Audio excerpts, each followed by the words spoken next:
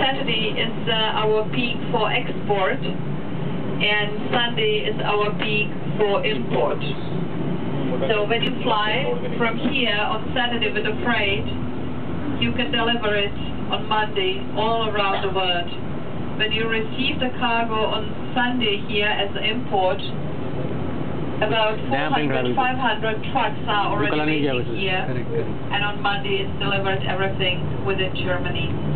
Manufacturing after that, Airbus we have Frankfurt. So the freight which will fly now to Dubai is already prepared here, partly, not everything, but a lot of the cargo is prepared here.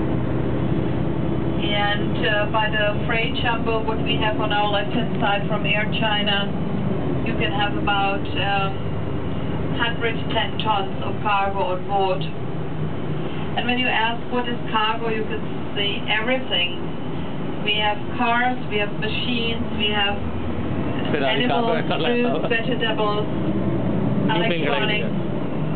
There is almost nothing what is not transported by the plane. Especially very valuable freight, and especially very time-critical freight which is to be delivered.